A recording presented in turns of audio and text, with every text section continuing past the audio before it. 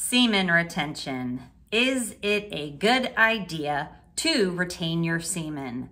I'm Dr. Trish Leigh, Cognitive Neuroscientist and Sex Addiction Recovery Coach. In this video, we are going to talk about semen retention, what it is, what it isn't, nofap, the nofap journey, what that entails, and the benefits of one or the other, or just developing healthy sexuality. That is your way to the spice of life. So let's dig in.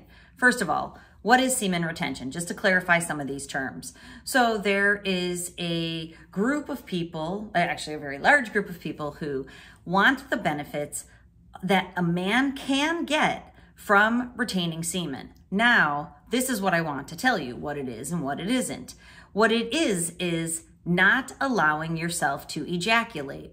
Now, first of all, let's think about that. Ejaculation is a healthy, biological, physiological process. So is it a good idea to stop yourself from doing something natural? We will get to that in just a minute, but that's what semen retention is. So basically it's you allow yourself to engage in different sexual behaviors, you just don't allow yourself to orgasm. Now, what is nofap? Nofap is not allowing yourself to masturbate and to consume pornography. And in the nofap community, which is huge, they actually have different levels of engaging in nofap. So some people go nofap monk mode, as they call it, where there's no pornography, no masturbation, and no sex. And then it's on a continuum up to no pornography with limited masturbation. And then there's healthy sexuality, which we're going to talk about. So let's just think about this for a minute in terms of nofap. So is it healthy to not consume pornography and not masturbate? Clearly, it's absolutely healthy to not consume pornography. There is a stack of research that shows that there is no good that can come from consuming pornography. And for many people that I work with, it makes them go dark side. I do not want you going dark side. What do I mean by that? It will give you intrusive thoughts that take you away from the real version of yourself. You will think about sex and unhealthy sex, whatever you're consuming. And if you're consuming things that are not good for humanity, those are the thoughts that will be coming into your mind. I work with people who are compelled to go do things they would never do if they weren't watching it, and building these neural pathways that lead you towards those behaviors, like cheating on your partner, like engaging in sexual acts that hurt you and harm you, or hurt and harm other people. We know that sexual violence is associated with the consumption of pornography. So there's no good that can come from porn. Now let's talk about, is there good that can come from masturbation? Well, in a healthy sexual life with a partner, this is questionable, but I'm going to tell you the real deal. If you have a sex life with a healthy partner, then secretive masturbation is not part of that. Having a secret sex life on the side from the one that you have with your partner, that your partner knows about, that breaks trust. That in the end, it makes you lie or manipulate your partner or hide your behaviors, and it creates shame. Most people don't build a consistent and frequent masturbation habit without pornography or without fantasy of sexual behaviors or genres or acts that they don't have in their sex life. So masturbation becomes a secret sex life for so many people. So if you have a secret sex life outside of the healthy sex life with your partner, that's not a healthy sex life at all. That's a dichotomy. There's two things going on, which then creates ambivalence in you and creates this inner struggle between the thing that you want to be, the partner that shows up for fun, engaging, raise your freak flag sex with your partner, and the person who's doing things to themselves on the side. Dichotomy. Neural pathways that are healthy neural pathways can't be built when there's this dichotomy. So that's the real deal on masturbation if you have a partner, if it's your secret sex life.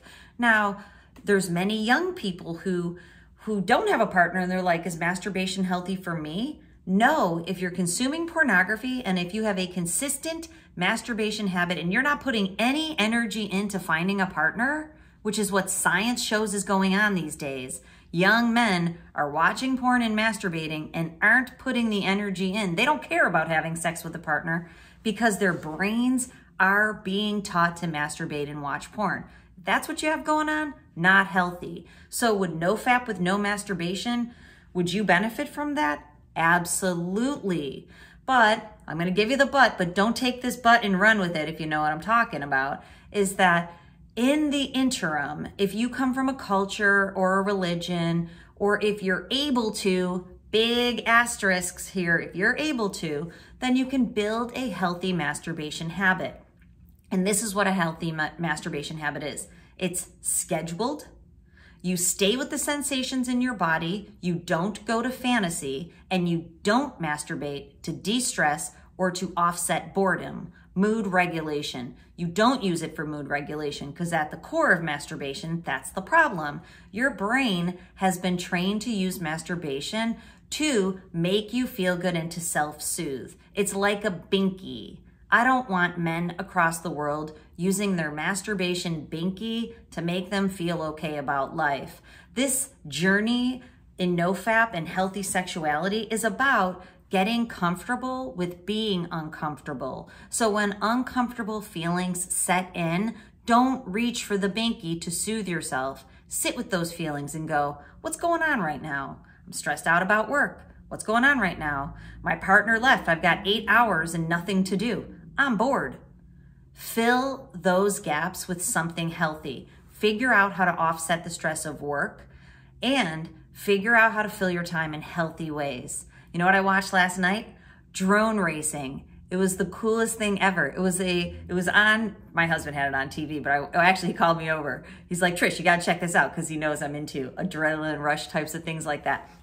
These dudes were racing drones in Las Vegas through this awesome obstacle course. I'm like, sign my action up. We actually have an awesome drone that my brother-in-law gave us. I'm like, dude, we need to take the drone out and get this thing going. And we might actually have two. I'm going to totally race my husband in drone racing, and I'm going to let you know how it goes.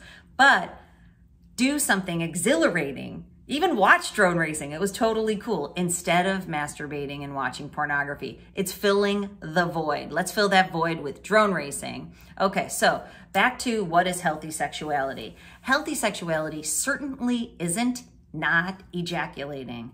Our bodies were made for sex. So I'm here to tell you, moving towards healthy sexuality with a partner, finding that partner. Yes, you can find that partner. If you're saying, I can't find a partner, that is BS, my friend. Everybody can attract to them the partner that they want. And if you are not attracting that partner, you're blocking that partner. And you're probably blocking that partner with porn and masturbation. So attract to yourself a partner and then figure out what you like sexually with that partner. Explore different things. Have fun. It should be engaging. It should be connective, oxytocin, where you get connection by being with that partner. And you're ejaculating, but you're not ejaculating all the time as you would with a pornography or a masturbation habit. Or worse, yep, here it comes. We're going to talk about edging. Or worse, in semen retention, you're able to edge or do whatever sexual behaviors that you're enjoying, you just don't allow yourself to release. So edging for the brain is one of the worst things you can do. You're allowing that dopamine flood to flood your brain and to numb you out, but you're never allowing yourself to reach completion. And what that does is it makes you linger in a pleasure-seeking state. Dopamine is the pleasure-seeking neurochemical. It's not the one of pleasure. Pleasure-seeking makes you go back for more. When you have sex with your partner, it's not only pleasure at lower levels, but it's joy, serotonin, the neurotransmitter of joy and happiness, oxytocin, the neurotransmitter of connection, of love, of healthy lust when you're using it with a partner. That's what I'm talking about, the Kool-Aid. Get that perfect neurochemical cocktail going. Don't just keep looking for more and more dopamine, which is what happens in edging. Very dangerous for the brain. I work with so many people who are really, really in trouble in terms of memory, anxiety, depression, intrusive thoughts, lack of motivation.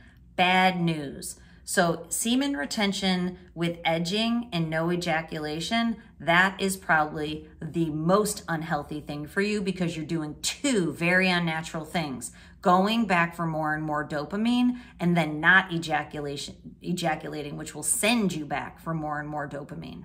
Okay, so what are the benefits of not consuming pornography and not masturbating, but working towards developing a healthy sexual lifestyle where you have a partner and you're with your partner 2 times a week, right?